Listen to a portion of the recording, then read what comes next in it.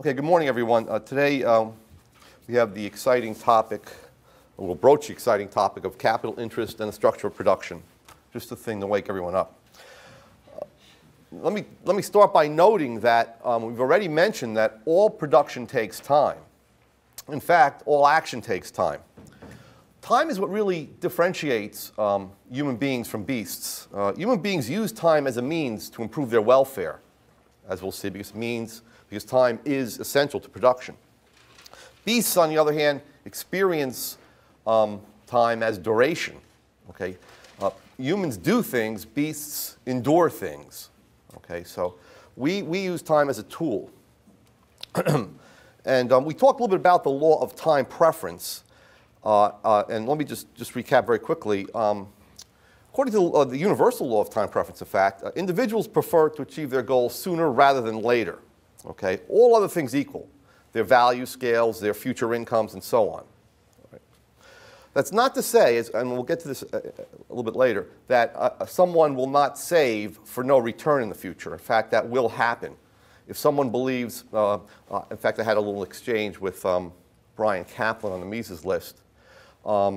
If there's a human being on an island, isolated alone on an island, and he has a stock of durable goods, and let's say he's very, very long-lived, that is that, you know, that the span of his life is not a question here. The key point to be made is that, yes, indeed, he will not consume all of the durable good today or even this year. Okay? He will spread that consumption over time. But in fact, he will satisfy more of his wants today than he would, let's say, 50 years from now. In other words, he will allocate, because of time preference, units of the good maybe to his first 100 wants on his value scale. So that the 100th want today, assuming his wants don't change over time, will be more important to him than, let's say, the 10th want 50 years from now. So he might only save 10 units of goods for 50 years from now, consume 100 units today. Okay? Oh, and what will happen over time to these durable goods is that eventually they will run out. Okay? And he'll pass from the scene. Okay? That is, he will not continually postpone action so that those goods last for infinity. The wants today, or the satisfaction of those wants today, are more important to him, all other things equal, than wants in the future. Another way of saying that, of course, is that people prefer their satisfaction today to the same satisfaction at some time in the remote future. Or they prefer a given sum of money today to the same sum of money in the future, all other things equal. And this really explains the loan market, okay? How interest rates and why interest rates exist on a market for loans. Let's perform a mental experiment. Let's say that despite my lineage and the fact that I'm from New Jersey, you trust me implicitly. Okay? And that is to say, if you made a loan to me, you fully believe that I will pay that loan back 1 year from now. So let's say I solicit people to loan me $10,000, and I will pay you back 1 year from now $10,000. Would you make that loan? Okay? Assuming no default risk. You don't anticipate any default risk on my part or me just running off with the money and never returning. Okay? Well, of course you wouldn't. Okay? You would have to be bribed in some sense to overcome your time preference. The fact that during that year, you would have to abstain from consumption, from spending that $10,000 on consumption. Right? There is an opportunity cost then to making that loan to me. And that opportunity cost is the disutility of waiting for consumption, for this money which you will then spend on consumption.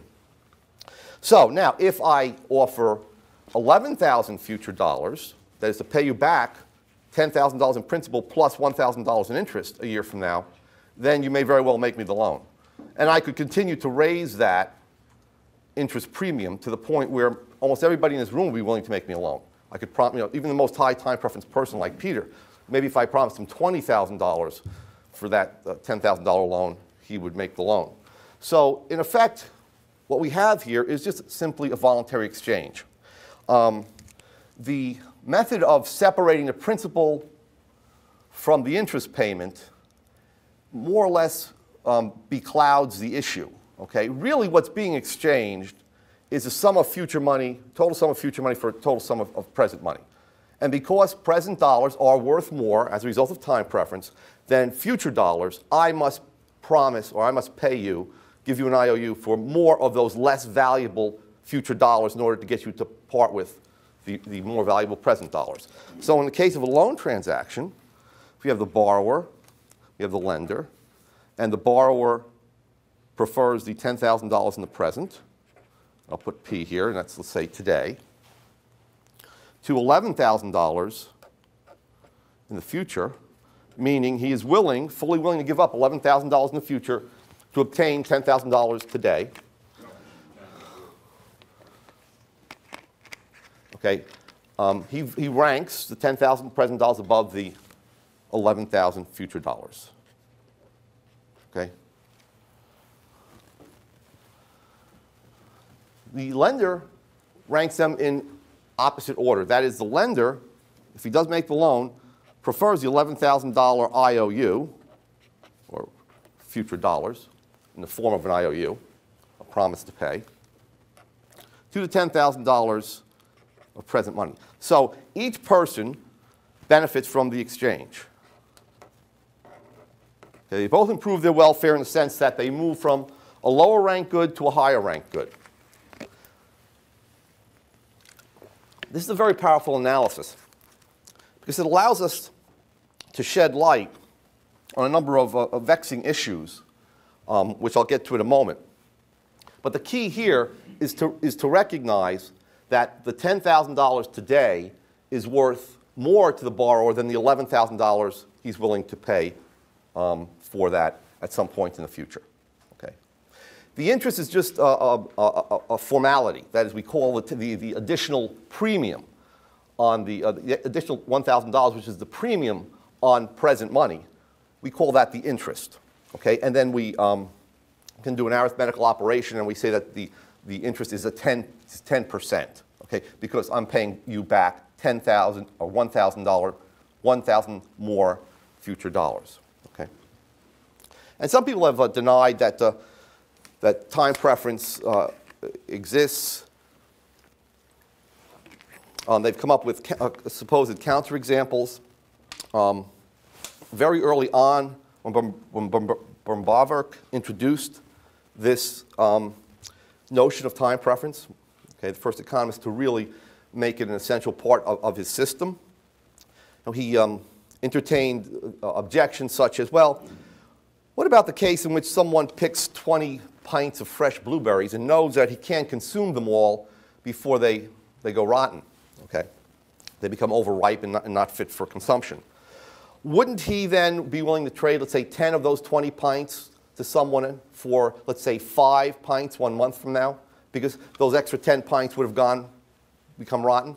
Well, again, the point is simply that what he's choosing between is the 5 fresh pints of blueberries 1 month from now and 10 rotten pints of blueberries 1 month from now. Okay? So by giving up those 10 pints of blueberries, they're not the same good. Okay? If he kept them in his possession, stored them, they'd be rotten 1 month from now. So he's really comparing rotten blueberries to fresh blueberries. And he prefers the 5 pints of fresh blueberries to the 10 pints of rotten blueberries.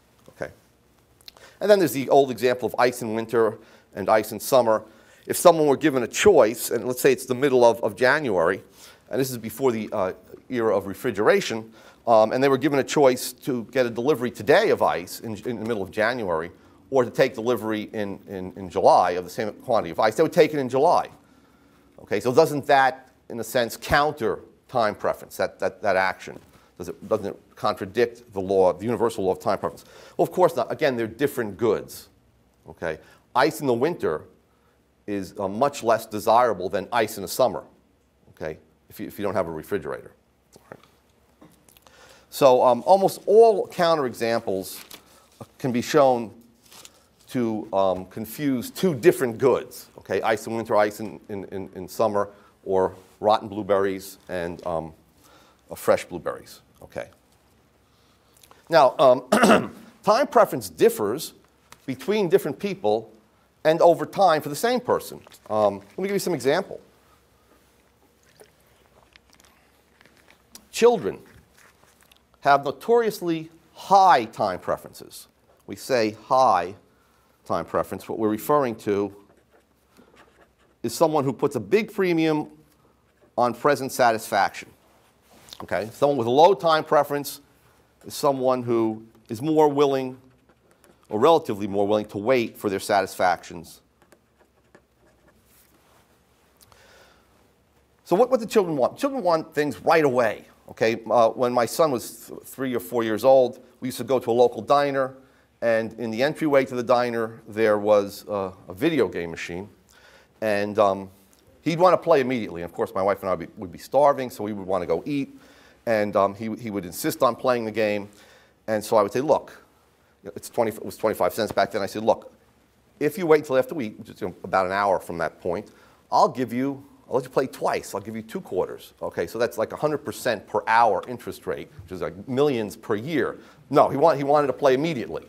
Okay, so at that point, I immediately departed from my commitment to voluntary exchange, overrode his time preference, dragged him to the table, and only gave him 1 quarter when he came back, so that, when we were ready to play. So children tend to have high time preferences, but part of the maturation process for a human being is that their time preferences become lower. They take more thought for the future. They're more willing to save, okay? And so their time preferences fall. They never fall to zero, obviously. People, because they act, are always pulling their goals closer to them. Anytime you embark on action, as I mentioned, you pull your goals closer, okay? You still want things sooner rather than later. It's just that you put a lower premium on having things sooner. Now, as people tend to age, okay, as they become older, we have the phenomenon sometimes called a second childhood, where two older people begin going on cruises and spending money on sports cars that they never would have purchased, and enjoying their lives. So, people who are outside observers will say, oh, well, they have they're in a second childhood. Okay. Well, no. The fact is, as they get older and have less time left to enjoy goods and services, they're going to begin to have higher time preferences. So over time, there's a sort of a cycle of time, normal cycle of time preferences. Also, outside events can affect people's time preferences. Let's say that we have that scenario from the movie Deep Impact, was it? I think it was called, where there was a meteor that was going to smash into the Earth, and pretty effective. The Earth would effectively, or all human life on the Earth would be effectively wiped out. Okay. And let's say that there was good scientific evidence that this would occur in a year. And let's say this was revealed in the paper, let's say tomorrow morning. What would happen the next morning? What would you see on the front page of the business section? Interest rates skyrocket. Okay? No one will make anything more than a 1-year loan, and even making very short-term loans, people will demand high interest rates because they want to, they're moving all their satisfactions into the present. Okay? Because there is no future, or there's not much of a future, okay? And there is none after 1 year, and so time preferences will skyrocket, interest rates will skyrocket. As we'll see, there's a positive relationship between interest rates and time preference. Okay, time preference being the causal factor, interest rates being the result of changes in time preferences. Now, on the other hand, let's say that there's an elixir that's discovered by medical researchers that will prolong the average human life, double it to 150 years. Okay, what will happen to interest rates? They'll drop. People will have more of a future to provide for. Okay, so what you will see is more saving, lower interest rates. People have lower time preferences. Okay, because there are more wants now in the future that they want to satisfy. Once again, it won't drop to zero. Now, time preferences are reflected in what we call the consumption-saving ratio. The higher that ratio is, that is, the greater proportion of your income you devote to consumption versus saving, the higher your time preference is. So if there's a young couple, let's say, that gets married and their income is, let's say, a combined income is $1,000 a week or something, or whatever, let's say $2,000 a week. Okay, so they may very well spend $1,800 on consumption, so this is C, S, and put $200 aside per week. Okay? That's a 9-to-1 ratio. Okay? Now, the wife becomes pregnant, and their time preferences fall as they begin to think about the $400,000 or $500,000 of college tuition they're going to have to pay in 18 years. And the other stream of expenditures they're going to have to make now for the child over time as the child grows. So this may very well fall to, let's say, $1,500 to $500. So what's going to happen is savings is going to increase, consumption is going to decrease, and you're going to find that the ratio is going to decline. Okay? Less is going to be devoted to consumption, more is going to be devoted to saving as time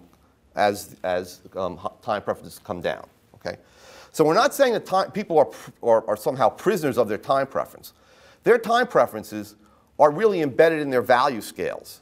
And those value scales can change from moment to moment. Okay?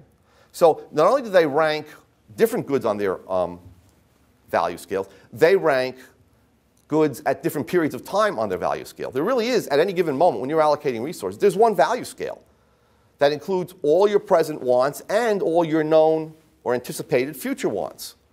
And the way you allocate your income, okay, is going to determine what your consumption-saving ratio is. Okay? So at the same time that you're determining your preferences for goods, you're also determining your preferences for goods now and goods later. Okay?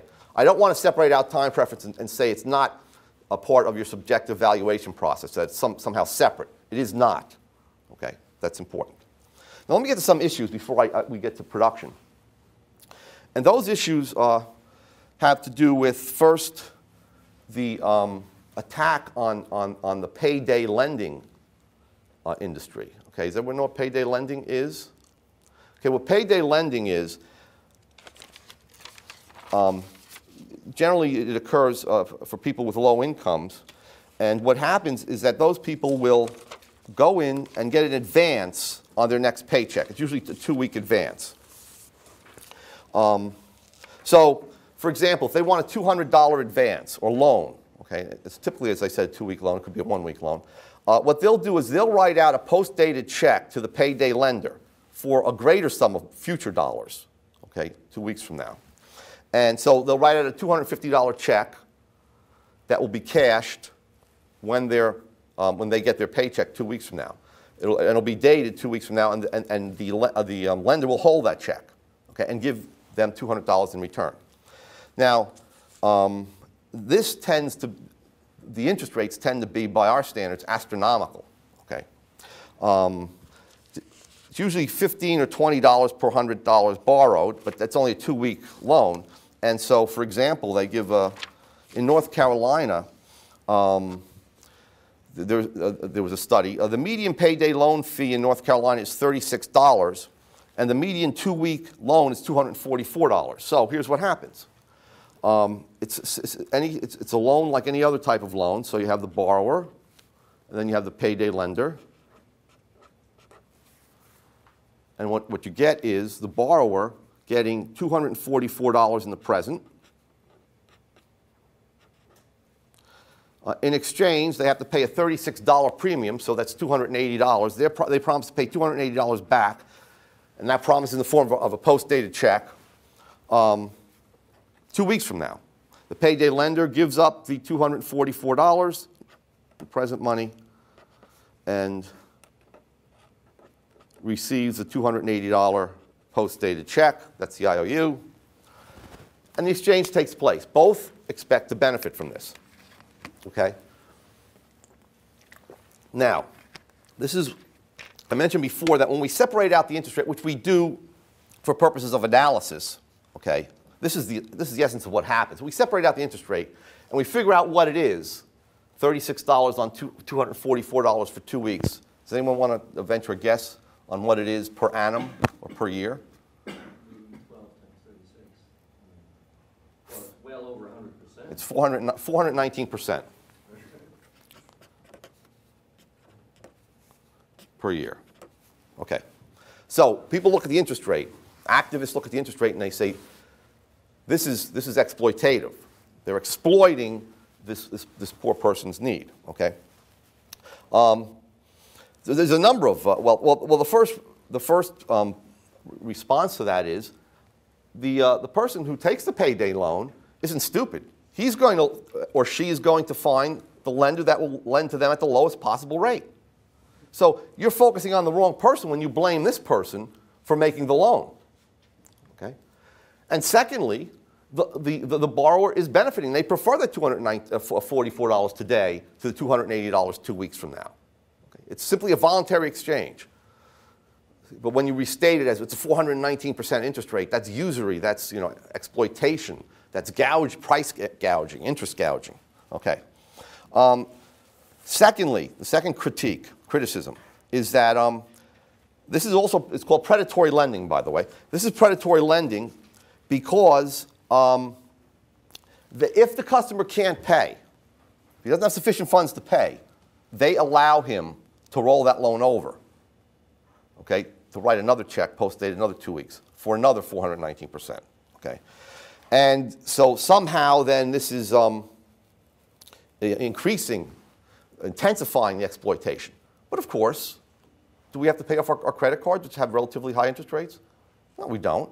This argument could be used against credit card lending. It's predatory because you're allowed to roll it over. Okay, you don't have to pay it off every month. Okay, so there's a little touch of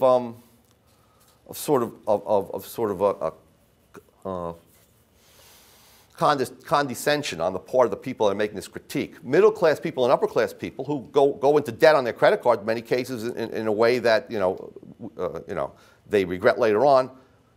They're not asking government to regulate their credit cards. They're asking them to regulate the loan market for the poor. Okay, so the poor are poor. They're not stupid. Right? That's the key point. They will shop around for the lowest cost loan. Now, let me get to the another criticism. What you must keep in mind is that there's been a study that's shown that payday borrowers are more likely to have poor credit histories, to have worked with credit counselors in the past, and are more likely to have one or more bounce checks in the previous 5 years. So they are high credit risks. So that's not a pure interest rate. Part of that is a risk premium. But secondly, there's a very high overhead cost, okay, for making loans. If it's a $100,000 loan, it's relatively small. But if it's a very small loan, those high overhead costs don't change much. Okay, so part of it is not even an interest rate. Part of that extra $36. Part of it is the cost of administering that small loan. Okay. And part of it, of course, is a risk premium for default, for the inevitable defaults that occur. Bottom line is, those who criticize this lending are making a judgment on people's time preferences. They're saying they don't believe that people it's immoral or it's wrong for the borrower to have these high time preferences, okay, to be willing to pay such a high premium for having present goods. Another point to be made is that, or another critique, is that, well, the payday lender does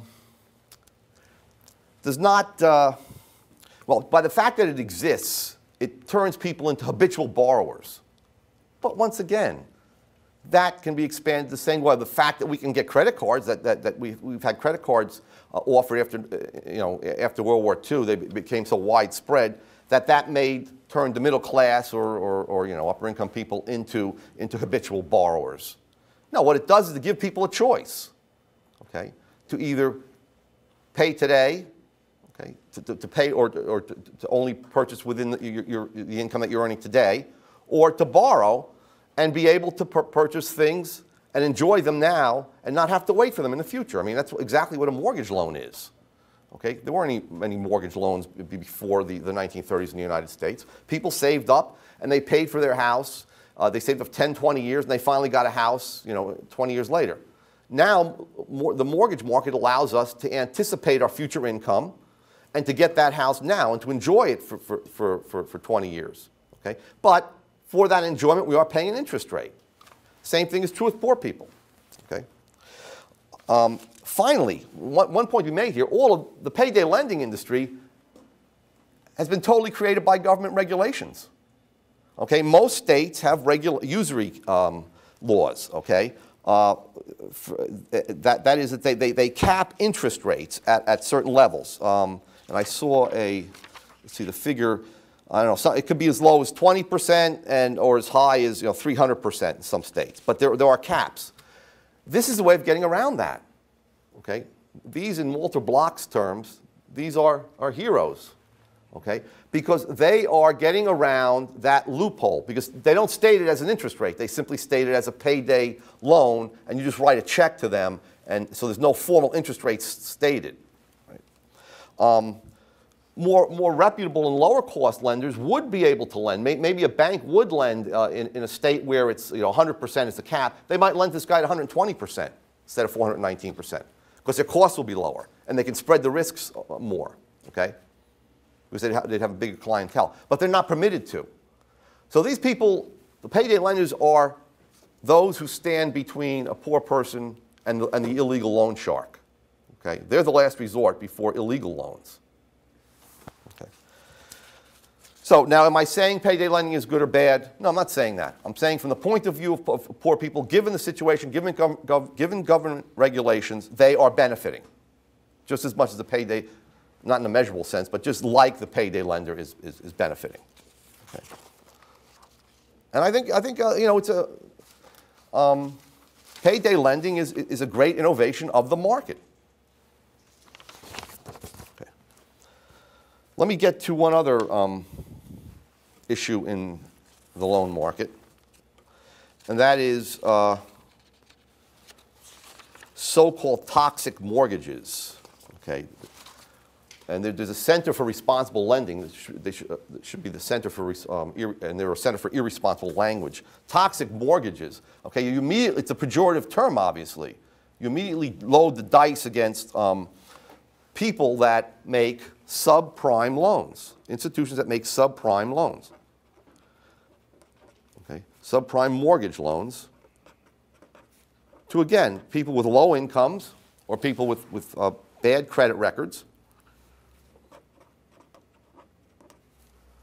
But now they're complaining that they're making these loans, okay? If you recall, about, I think in the late 1980s, there was, and even before that in the 70s, there was a phenomenon called redlining in the United States. Redlining meant that banks, I don't have a red pen here, if I do, that what banks would do in the mortgage market in a city, okay, let's say you have a city here. Let's say it's Philadelphia. North Philadelphia is notorious for the crime and the arson and murders and so on. What they would do is say, you know what, we don't trust the people in this area. Okay? It's a mainly black area. We don't trust the people in this area to pay back. Okay? Now, they're making a legitimate business decision. They're not doing it because they're racist. They're just saying that we're grouping these people all together. It's very difficult for us to tell the difference between them as far as their credit histories and so on. So we're going to draw a red line. And we're going to say, no one gets mortgage loans in that area. Okay. So there was a big outcry. There's criticism of banks for doing this. The Federal Reserve changed regulations or regulated lending to the extent that they forced lending into these areas. Okay. Now the exact opposite is happening. Now they're complaining that they're making too many loans, or loans that are toxic, that these poor people are victimized by. Okay. And we'll get to why these loans are occurring. Again, it's a problem with, part of it is due to the government inspired or stimulated housing boom that we've had. But let me just say a few words about the so-called toxic mortgages. There's a number of different types. There's the simple adjustable rate mortgage, which has low teaser rates. Sometimes they're called 2/28s, which means first 2 years you pay very, very low rates. And then the last 28 years, you're subject to having those rates adjusted as interest rates change. Okay. There's also 100% financing, where People don't have to put down any down payment. There's also interest-only loans where people almost never pay off their equity. That is, the minimum payment is the amount of the interest. So it's called a no equity loan. Okay? So if someone sells their house, they don't have any equity in that house. And if housing prices go down, they can't pay back the equity. Okay?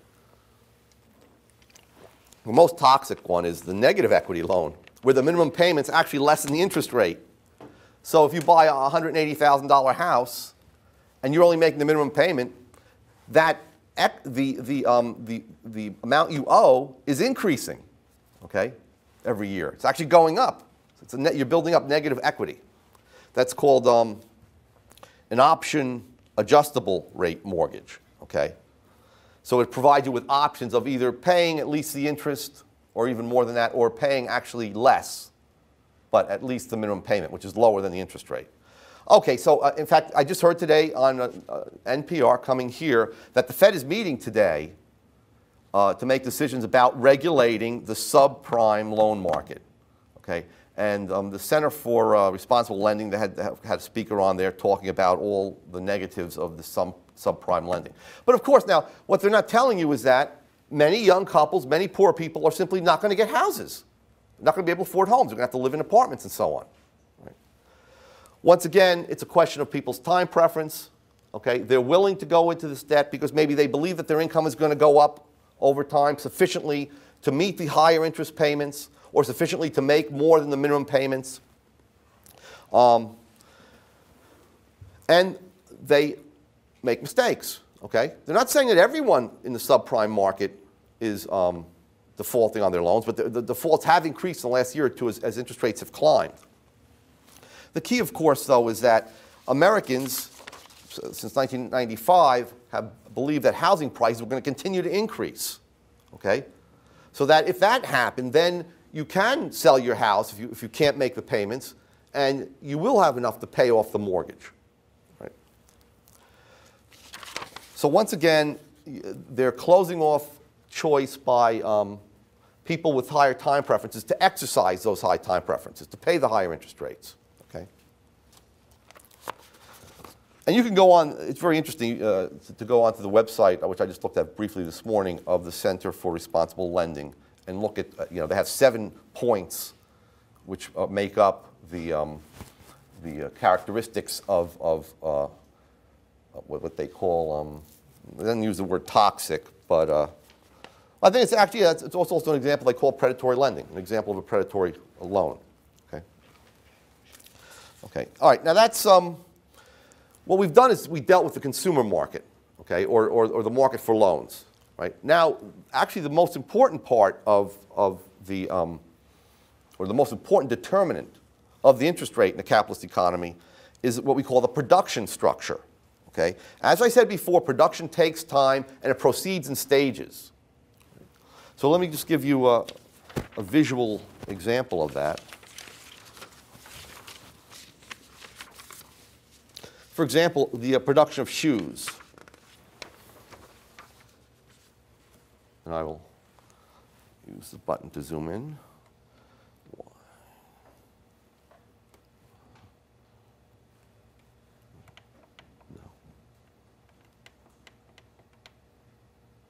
Okay. Okay.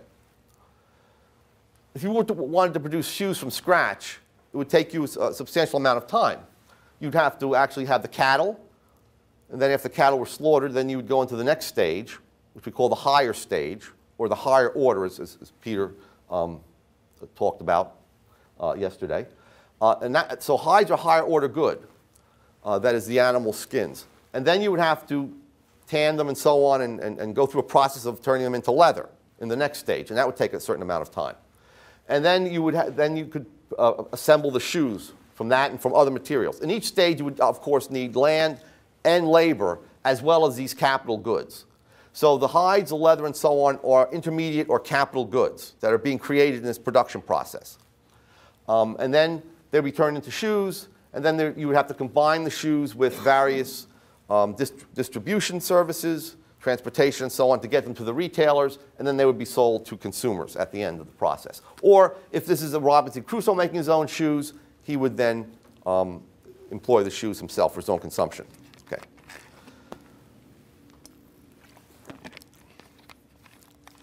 Now, in a capitalist economy, all goods are produced under the division of labor and specialization in an extremely time-consuming fashion in which there are many stages of production.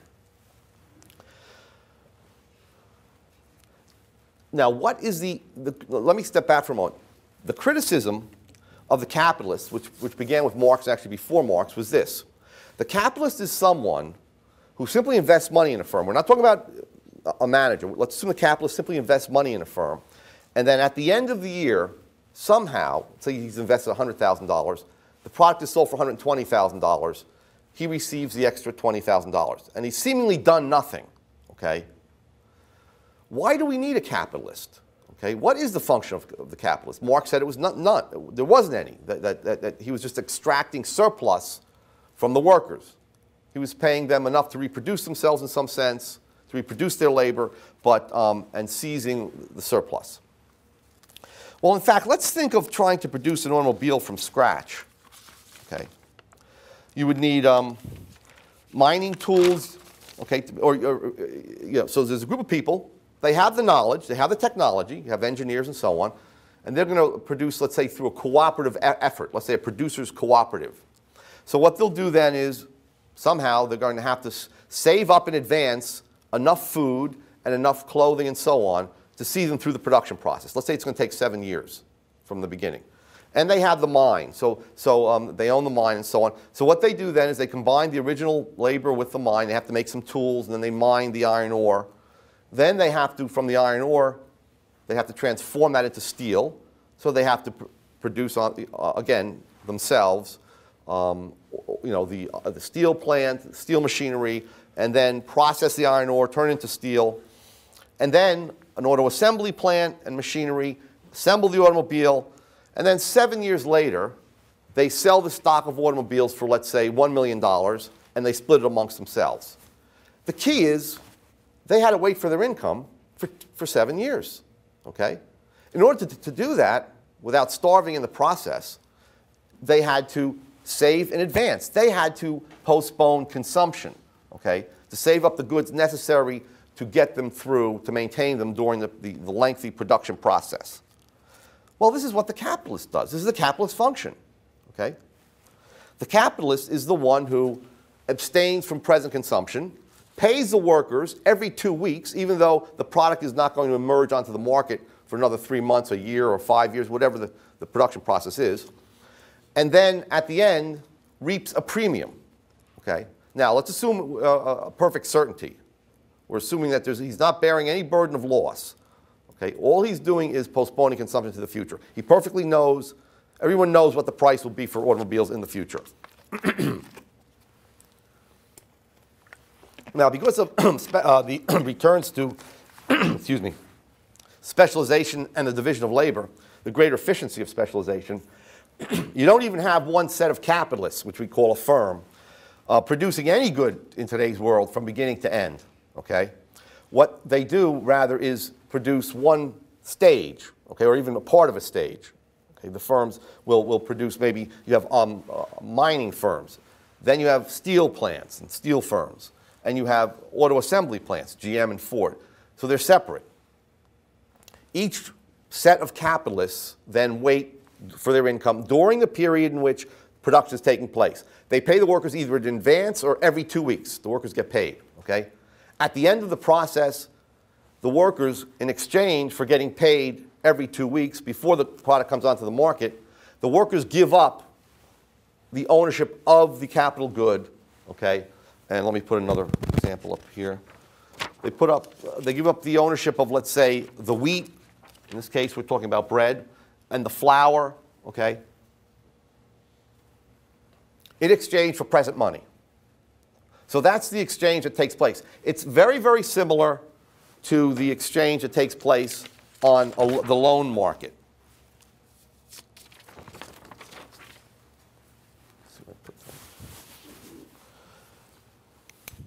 So what you have is the following. You have the laborers and you have the capitalists. Okay, and the laborers, let's say, in total give up,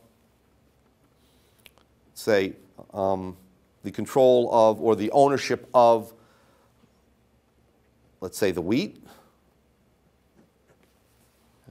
In return, they get a certain sum of money. They get wages. Okay, that's present money. The capitalist gives up the present money. Okay. In exchange, the capitalist gets the wheat. Wheat goes to the capitalist. Present money, so present money here, which we call wages when it's paid to labor, goes to the laborers. Okay, they both are better off. Now, why would the capitalist can't eat all that wheat? Why would the capitalist want the wheat? Right, the capitalist doesn't want the wheat for his own consumption. Okay, or he wants maybe only a very small part of it.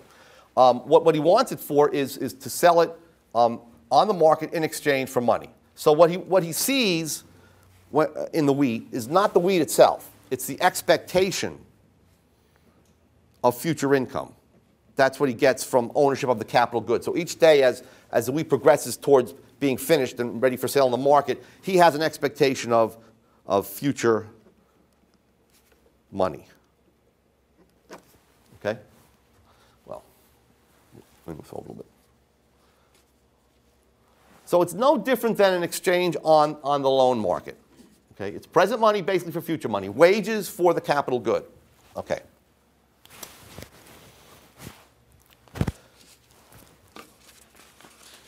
Now, to produce any good, you must have a structure of production. All right? Now, so let's just sum up the capitalist function. The capitalist function is to assume the burden of waiting for income from factors. Okay? The interest is the difference between the sum of the factor payments. And let's just talk about labor, forget about labor for a moment. The sum of the wages that he pays to the laborers, okay? And, excuse me, the total revenue that he gets from the sale of the automobile. So let me show you how this might work in a multi-stage production process.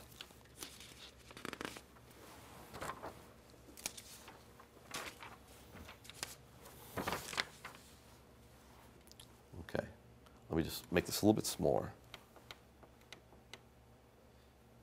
Okay. Okay, for the time being, this is our sort of, this is the production of a particular good, but it also can be expanded to the entire economy. We can call it the structure of production for the whole economy. But for the moment, let's just look at it for one good. Let's say that in the highest stage, so we call it the fourth stage, okay, what happens? The capitalist, let me direct your attention to capitalist pays $10. You can think of it $10 million, $10,000, whatever it is. The capitalist pays $10 in the fourth stage. It's not working. Okay. So the capitalist pays $10 to the laborers. Okay. The laborers then work for the capitalist in that fourth stage in producing some capital good. At the end of that stage, the capitalist then is able to sell the capital good for $11. Okay. Now, he gets a premium of $1, which is about 10%. So in the left column here is his interest. He earns $1 in the production process. Laborers earn $10. Okay? Why did he earn that $1? He didn't do anything.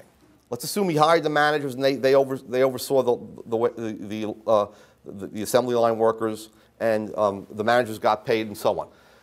All he did was pay wages in advance. Well, that's what he did. He paid wages in advance. He overcame his own time preference. He abstained from consumption, renounced consumption for a full year. In exchange, he gave $10 up and got $11 a year later. Okay? Similarly, in the second stage, what happens in the second stage is now the capital good is then sold to, rather the third stage, to the third stage capitalist or firm. Okay? It's sold for $11. But they need workers to work on that capital good to turn it into a lower order capital good, a capital good that's closer to the consumers. So what happens is that they pay $11 in wages, they pay $9 in wages, $11 for the capital good, they lay out $20. At the end of that stage, they sell the capital good for $22 and receive an interest return of $2, which is, again, is about 10%. As we'll see, there's a tendency in the market economy for the interest rate, the pure interest rate, to be equalized in every process of production and over all stages of production. If it wasn't, there would be a shift of factors, okay, to where the returns were the highest. Now, once a capital good is sold for $22 to the second stage capitalists, they then lay out the $22 in advance, but they also have to hire workers. They spend $28 on wages. In total, they've spent $50 in investment. They've invested $50 for let's say, each one's a year, for 1 year.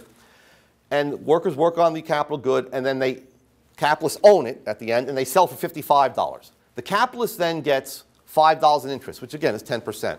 $50 went, $50 was invested, part of which went to the workers. The other part went to the third stage capitalists.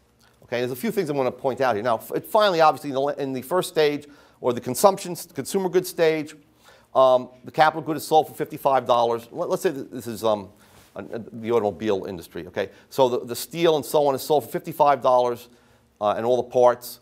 And the last stage is the assembly of the automobile. And workers are hired in the assembly place for $45 that are invested in wages. So for $100 then of investment, the capitalists at the end, when they sell the final good to consumers a year later, they sell for $110. And they get a $10 interest payment or return. They get the difference then. So the interest rate in the structure of production is the price spreads, the rate of price spreads. Okay? The ratio of what you receive over and above what you've paid out, okay, divided by the amount that you've invested, the total amount that you've invested. Okay. Once again, we can sort of sum this up here. If this is the economy as a whole, what has happened is that consumption was $110.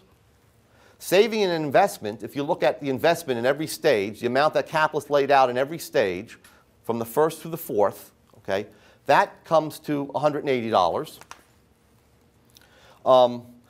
The total spending then in the economy was the consumption plus the investment. So $110 was spent by consumers, $180 by capitalists to give us $290. Okay?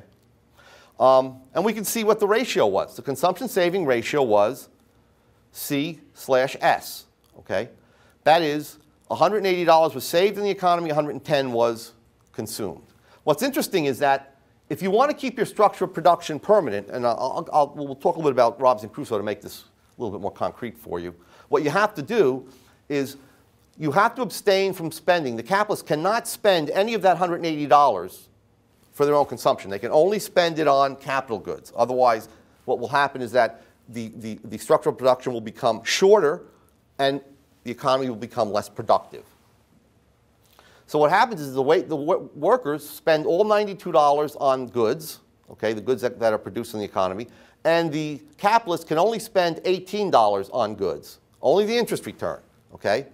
The other money that they receive in production has to be what? Reinvested if the economy is to reproduce the same goods in the next period. Okay. Let me just say a few other things here. These are the rents that Peter talked about, the capital goods in the second and fourth stage.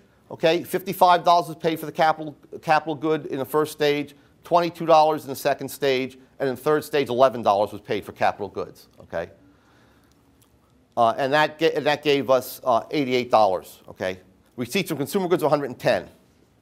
Okay, I don't want to go into too much more detail here, but you see the point. What if in the next stage, when those capitalists, or in the next period, when the capitalist received, let's say, the $55 in that second stage, when he sold the good for $55, what if he spent the whole amount on consumption and didn't reinvest in buying the capital good from the second stage and didn't pay the laborers? What would happen to the amount of goods in the economy eventually?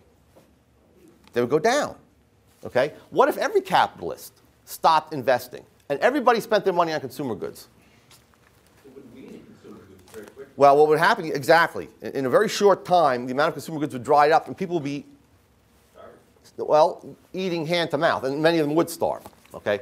Now, that's all very abstract, And again, it's just a diagrammatic representation of what happens in the economy. There's a lot of complexity here. As Peter pointed out, you would use trucks in the fourth stage, let's say to haul the iron ore, but trucks would be used as a consumer good. So different goods of the same physical quality, I mean, similar goods that are exactly the same physically, would be different stage goods depending on how they were used. Okay? All right, this all, as I said, is all very abstract. Let me, for a moment, throw you back to the Crusoe economy and let you see, and I want you to just neglect that last column. We don't need that. Actually, we only need the first three. Okay. And let me show you how capital accumulation, the building of capital, and also what we would call saving, okay, occur. Okay. Robinson Crusoe is on an island. Right? He has only his own energy. Okay, there's nothing there. It's just the natural resources on the island. He has no capital goods and his own energy. Let's look at what his inputs and outputs are. Okay, in the first period, and we call it T sub 0 here, what happens? Crusoe spends 12 hours, and I sort of use that similar example, fishing, okay, and can catch 4 fish with his hands. Very low productivity. He has to stand in the stream and literally grab at the fish. So he catches one every 3 hours. Leisure is also a consumer good. It's a directly produced consumer good. It's one of my favorites, actually. Just laying around watching television, watching my high-definition television that Peter helped me set up. Anyway, all right, so he's got a very low standard of living, just keeping himself alive, all right? Now, he knows that if he produces a net, he can increase his output, all right? So what he does then is he cannot just produce the net and have the same standard of living. He has to reduce his leisure and or his output of consumer goods like fish in order to have time or to save hours to invest in the net. And notice what he does. So now he doesn't just have consumer goods industries. You see 11 hours for leisure, 9 hours for fish. His standard of living falls for a while. And it takes him 500 hours, 400 hours a day, 4 hours a day, he spends on building the net. And after 500 hours, okay, over time, that net is built. Okay. So now he has a capital good. Now there's a capital structure in the economy. He uses the net then to increase his productivity. Okay. With the net, he can catch 1 fish per hour. His productivity in fishing has tripled. So if you look under T2, what he does is he increases his leisure and he increases his consumption of fish. His consumption of fish more than doubles. His leisure increases by 2 hours. He has to spend 1 hour replacing the net, repairing it every day, cleaning it and so on, otherwise it'll fall apart. Okay? If he stopped doing that and used that other hour to work and catch another fish or for leisure, that net would wear out. And he would be thrown back to a very low standard of living. Okay? So what we're trying to say here is that people have to overcome their time preference for present goods. That is, that he has to reduce his amount of leisure and fish for a period of time in order to accumulate capital. It's a sacrifice to accumulate capital. That's what the capitalist does. Okay, now, does he want to grow more? Because this is really economic growth. Does he want to grow more? Well, assume he does. But again, it's going to take another sacrifice. Now notice what happens. It's easier, though, because he has some capital and his standard of living has risen. But there's still a sacrifice involved. If you look at T3 now, you'll see that he now has to cut back. Okay, he wants to build a ladder. Okay? Because if he builds a ladder, it's going to be easier for him, or he can go up the ladder and get coconuts. So he can increase the variety of goods that he consumes on this island. So what he does is he cuts back in leisure from 14 to 13 hours, cuts back in fish from 9 to 7, and he saves 3 hours a day. Okay? So what happens to his standard of living? It goes down again from what it was. Still higher than before he built the net. So he spends 3 hours a day in 200 days, because it's 600 hours total investment in building the ladder. He builds the ladder. And then what happens? We see that the fruits of that sacrifice come only in the future. Okay? Now, under T4, or under T4, he has 13 hours of leisure, no less than he had before, or one less than he had before, but he has 8 fish, okay, instead of 7, and he has six coconuts, okay? And he has to spend a half hour fixing the ladder every day and repairing it, keeping it in good repair, and 1 hour placing the net. But now he has a greater variety of goods. His standard of living has risen. So we'll just take it one more step. He might want to build a house, and there, to build a house, he's going to have to cut back on the amount of fish, the amount of coconuts, and he'll spend an hour and a half a day building the house, and eventually the house will come into existence. Now, this is how the United States, just to take an example, grew economically. Okay, think about the first pilgrims that landed and had to carve a living pretty much with their hands, out of the forest and so on, and build some rough sort of shelter to find wild game and so on. But they built up a capital structure. They made axes. Okay, they built buildings. They built wagons and carts and so on. They domesticated horses, okay, or horses were brought with them. But they bred the horses so that they would have more horses and so on, okay. And very slowly, America, the U.S., developed a mighty capital structure so that by World War I, we had the greatest industrial power in the world. Now, my question to you is, what if everybody suddenly had a high time preference during the 19th century? Okay? Let's say people suddenly said, you know what, I want to, or even today, it doesn't matter. Let's say all of us stopped saving today. Okay? We all went out and splurged and bought luxury cars, ate out every night. Everyone sold their stocks and bonds, emptied their bank accounts. Okay? What would happen to the mighty capital structure built up over hundreds of years in the United States? In fact, the factories wouldn't be repaired. For a while, we would get a lot of consumer goods. In fact, we get more consumer goods for a while because there's a lot coming down through the pipeline. But payments could not be made to workers in the mining industry and so on. So eventually, the mines would close. No one would be working the oil wells. We wouldn't be getting any natural resources to turn into raw materials. Okay?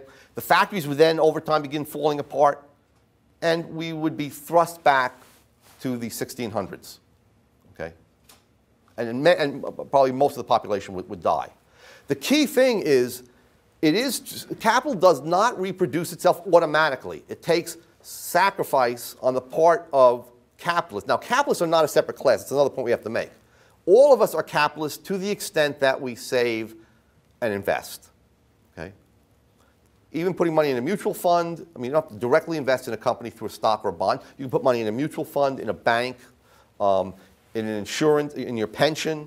All of that money is invested throughout the structure of production that we talked about before. Okay, let's put it back up again. Actually, I'll put up a new diagram that shows it being increased. Before, the structure of production had 4 stages. Now it has 6 stages in this example. The reason being that I assumed that people now change their consumption saving ratio. Okay? Remember before consumers were spending $110? Consumers now cut down to spending only $90 and saving an extra $20. If you want to save the extra $20, you have to add extra stages. Okay? And the extra stages means that we have more and more capital goods being built. Okay? So now the value of the capital goods is much higher than it was before. Okay? It's $20 higher than it was before. We don't have to go into too much detail here. But now, instead of spending $110 on consumption, that was before, and only $180 on capital goods, we're now spending only $90 on consumption, but $200 on capital goods. Key point here, though. We have less spending on consumption. Why would capitalists invest if they expect fewer dollars at the end of the process? This is what Keynes called the paradox of thrift. Before Keynes wrote in 1936, however, Hayek had already solved the problem. In 1929, he wrote a paper called The Paradox of Saving, in which he showed exactly why it happened. Now, what happens is this. As laborers are shifted up to the higher stages, and more capital goods are produced, it lowers costs. Each labor becomes more productive, so labor costs are lowered. Overall costs are lowered. And as a result, as the goods come out on the market, and think about now the high-tech industries, okay, as we got more and more PCs, as there was more saving and investment in that industry, what happened to the prices of PCs? Tumbled. They tumbled. Okay, so you could get a PC for you could get a computer for $3 million in 1978. Okay, and it would take up a whole room in your house, and it wouldn't even have the computing power and the speed that just a normal run-of-the-mill PC would have today. Okay, prices have come down to $2,000 and $1,500 and for a desktop $500 now. Okay, but yet the computer industry didn't shrink. The first year PCs were shipped, there was something like 500,000 shipped. By 2000, there was something like 10 million shipped. Okay, but prices were falling. Why would these capitalists continue to invest and expand the computer industry? Because their costs are falling by more, which is exactly what happens here. Now, if the Fed didn't inflate, we would actually see prices falling. Because now there's $90, consumers are spending $90 on more goods. So there are more goods being sold, all supplies are shifting out, and less money being spent. So all prices would fall. Now, that's how the increase in your standard of living will be reflected. That's how it used to be reflected in the 19th century. Every year, except for wars like the Civil War and in Britain, the war against Napoleon, every year there would be a fall in prices. As the capital structure increased labor productivity, caused more goods to come onto the market, and with a given amount of gold, or a very slowly increasing amount of gold, because we were on the gold standard then, prices would fall. Right? So that's the paradox of saving, and it was solved 8 years before Keynes came up with his brilliant idea of the paradox of thrift. That is that if we all try to save more, well then we'll be spending less on consumption goods, and capitalists will want to produce less, and it will plunge the economy into a depression. But this shows a complete lack of understanding of the capital structure and how the capital structure is developed. Okay? And that is, what capitalists are interested in isn't the final payment. It's the difference between the amount they invest and the amount they receive. And you can see, even with more stages, they're investing less than they're receiving. It's the rate of price spreads that determines capital investment. Now, so you have two parts of the loan, two parts of what we call the time market, or the intertemporal market, where people are trading present goods for future goods. You have the loan market, the biggest part of which is actually loaning money to producers, but also consumer loan market on the one hand, and then you have the structure of production. Everybody who invests, or either lends or invests money, is a capitalist. Okay? So we actually perform as individuals more than one role. We're capitalists, but we also may be workers. Most of us are also workers, okay, or laborers, okay? And if we own land or rent out land and so on, then we're also landowners. Notice one thing here that, and I'll get back to it, the rate of return when we had less saving was 10% before. Remember I mentioned that to you? Now, in each stage, the rate of return is about, I have it somewhere, interest. It's about, that's wrong. The rate of interest. Well, it's basically, if the final stage, see, we have 60, gets whatever 4 over $60 is. Okay, I thought I had the interest rate here, let's see. Oh, natural rate of interest. It's about 7%, okay? So the interest rate will fall as there's more saving. As the interest rate falls, what happens is that that's an incentive to capitalists to borrow more money and to begin to invest more in new stages and to develop a greater capital structure. So keeping in mind that there's two parts of this intertemporal market, I can show you then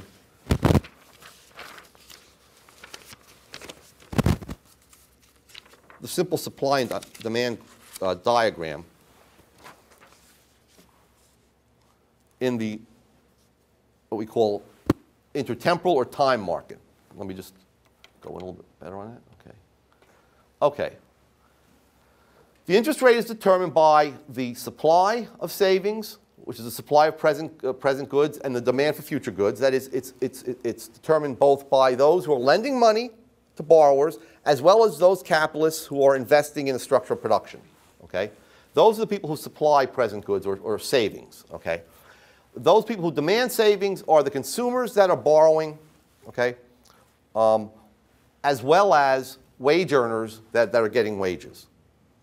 The intersection will give you the interest rate. Okay? Now, as people's time preferences fall, the supply of savings shifts out. So the interest rate will drop. In this case, it drops from, let's say we have an interest rate initially of 10% at the top here. And suddenly, people want to save more. Their time preferences begin to fall. Okay? As we said, there could be a variety of reasons for time preferences falling, for people reevaluating future versus present goods. One of the most important reasons is as we get richer, as the capital structure evolves, okay, and makes all workers more productive, given a higher income, you will tend to save a higher proportion of that income.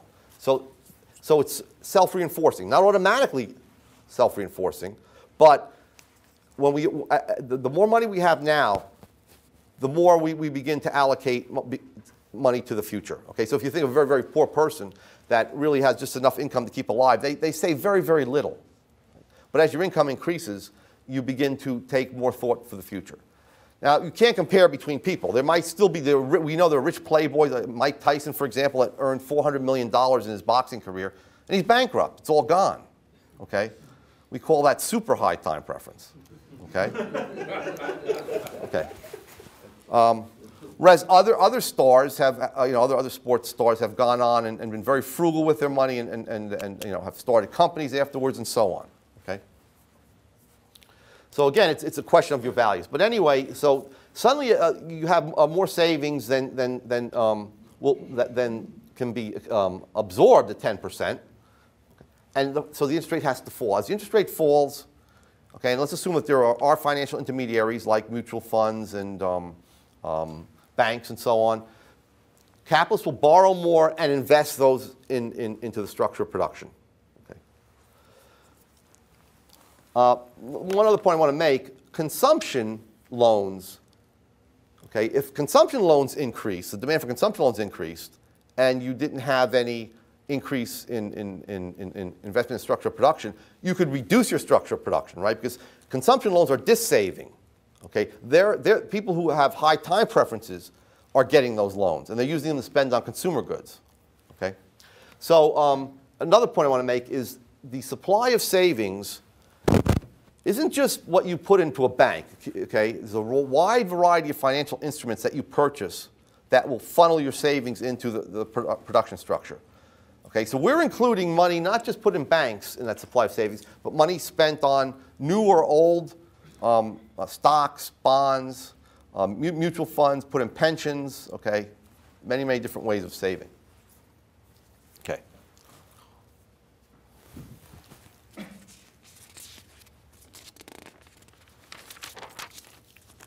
I just wanted to say a few more words about well,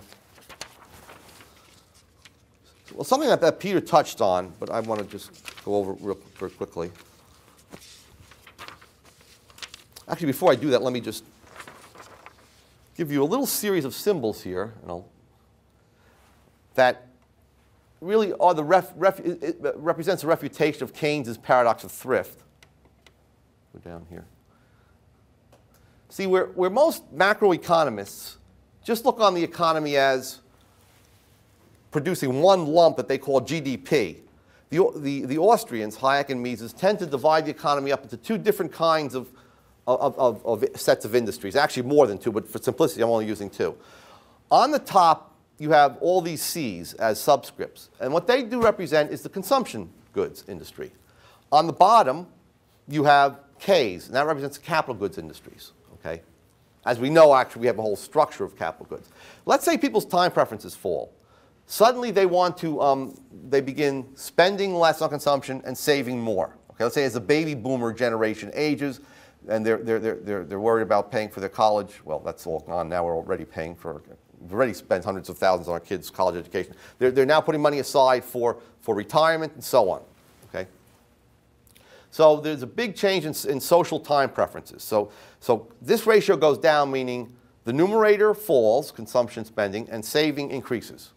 Okay? Well, here's what Keynes looked at. He looked at the top line here.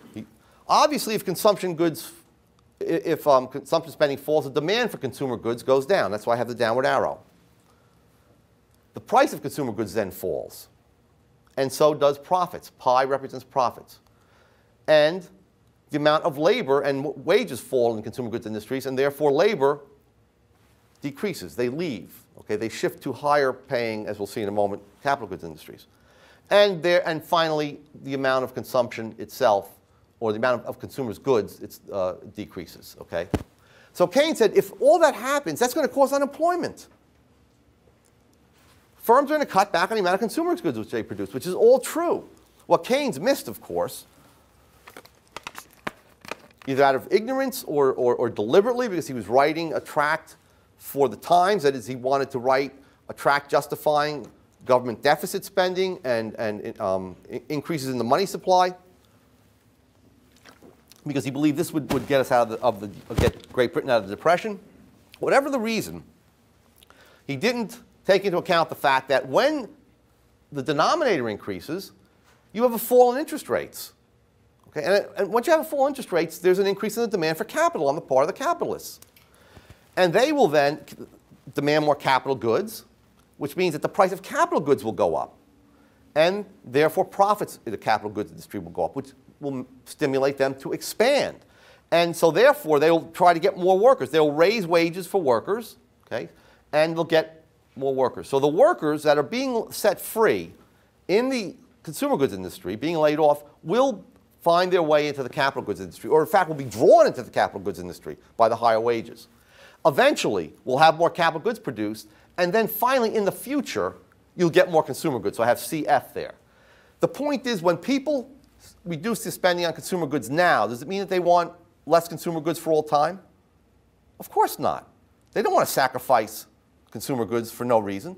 They do that because they believe they can have more consumer goods in the future. Now, if you think back to the Robinson Crusoe example I gave you, when Robinson Crusoe consumed less fish when he was building the net, does that mean he wanted less fish for all time? Did he say to himself, oh, you know what? My economy's in depression now. I'm only working for 3 fish. I have to go home for the last 4 hours. No, he used the 4 hours to do what? To build the net. So laying off workers in the consumer goods industry is a sine qua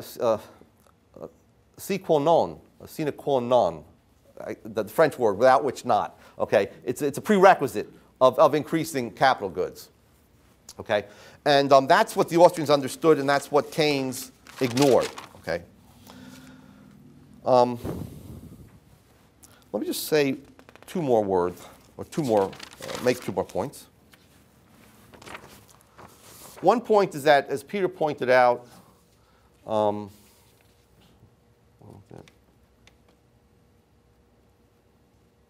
Hit the button on the far right. Far right, okay. Got it. Okay. Thank you. Once you have a change in the interest rate, okay, or rather, once we introduce the interest rate, if you have the demand for labor, okay, as being determined by the marginal revenue product of labor, as Peter talked about, you have to take into account that that labor is being paid in advance, paid for in advance by capitalists. So to refute Marx, the laborers are getting less than their full marginal revenue product, less than they're adding to production, but that's because the product is not coming forth onto the market until some future period of time, okay? So the demand for labor shifts down to the DMRP, okay? So at each point, laborers get paid less than the full marginal revenue product. Why? Because the discount is what goes to the capitalist. That amount of money, that's, the discount on the marginal revenue product, is what the capitalist earns for time preference. Okay. Last but not least, something else that I believe Peter went over. The interest rate is necessary to determine the capital value of durable factors of production, capital goods and land and so on. Okay? So if you have a machine with a life of 3 years, and you expect that machine to add $1,000 to the revenue of your firm each year, and the interest rate is 10%, there's a very simple present value formula that you use to find out what the total capital value of the machine is. You can either rent it for $1,000 a year each year, or you can purchase it in advance, okay, for an amount of $2,487, okay? Now, if you purchase it in advance, okay, then the return on the machine is basically 10% per year, okay? That's what the interest rate would be, okay? Last but not least, the basic land, okay, which we know is permanent. We're not talking about agricultural land, but basically standing room, okay? Land where you have to stand to work on, okay? Or you put buildings on or farms on, okay? The basic ground land. If that is going to yield you $50,000 per year in terms of the addition to the total revenue of the firm or of the production process, then what's going to happen is that you're going to get the factor price is going to be equal to the marginal revenue product divided by the interest rate. So if land is assumed to give $50,000 a year in additional revenue, then you would divide that by the 10%, 0.10, and so that land would be worth $500,000. If you had no time preference and interest rate was 0, then the land would have what kind of a value? An infinite value. Because you wouldn't discount that $50,000 a year at all. So it would be an infinite price. So that's another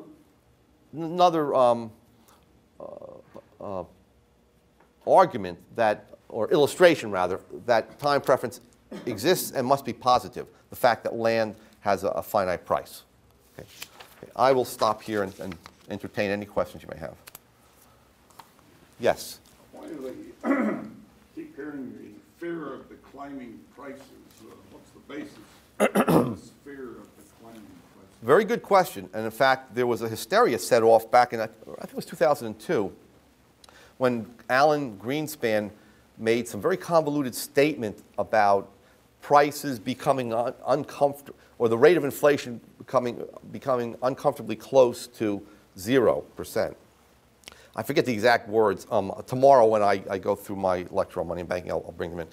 The point is that there is a deflation phobia, I call it deflation phobia, that has arisen as a result of the experience with the Great Depression. Not the experience itself, but the misinterpretation of what caused the Great Depression.